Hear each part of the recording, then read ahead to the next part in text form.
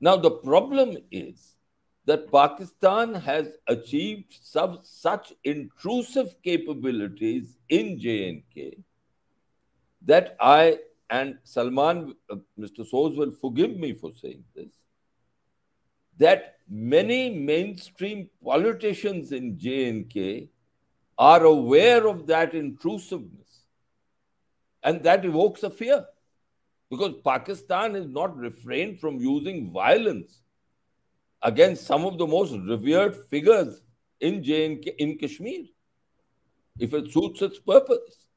We know that. They've also And he used knows violence that. against separatists who have been in dialogue with Delhi. Absolutely. Abdul Ghani Lone being a prime example, who was assassinated. Yeah. So that is why I'm saying that the security cover that is given is perfectly valid.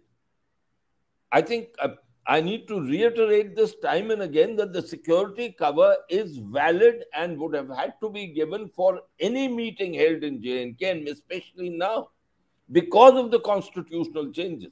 Now, they are within the domestic sphere of India, and Mr. Soos and others on the panel and Mr. Soos's party and others can have differences of opinion on the methodology used, and that is a matter which the courts will eventually decide.